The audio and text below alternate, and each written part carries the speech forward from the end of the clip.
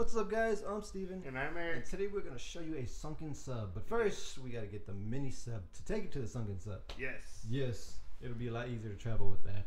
So, here's the location of the mini sub in multiplayer, just in case you didn't know that there was one. And also, I mean, it's fun to mess around with. Yeah, it's fun to play around with your friends, maybe. Only one spawns and only one person can sit in it at a time. So even though there's 2 seats. Yeah, even though there's 2 seats, which is really crappy.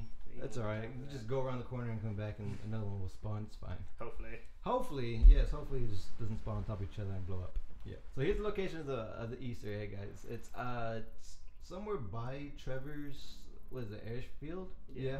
It's already up northwest, whatever that is. In the same direction. In the same direction, yeah. It's fine. But there goes the location of it.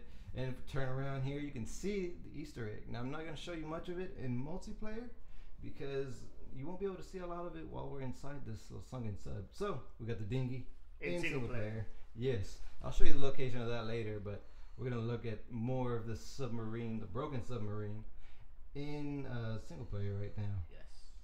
Yes.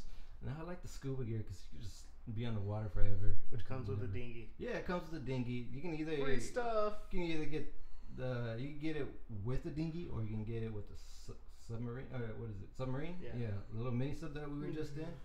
Yeah, it should spawn in the same place. But you see, you can just swim right on in, and there's nothing in there. But you see, there's bits and pieces all over the floor. Swim on the other side, even though there's nothing in there either. There's a bunch of fish doo everywhere. Yeah, fish doo. It's all nice. Yeah. But it's actually a pretty cool thing to see once you're in the game. Just show your friends, you know, just hang out around it. Doesn't matter. It needs attention. It's pretty huge, though. Yeah, you can. So goes the location of the dinghy. Dinghy. That's it for this video, guys. Peace. Bye.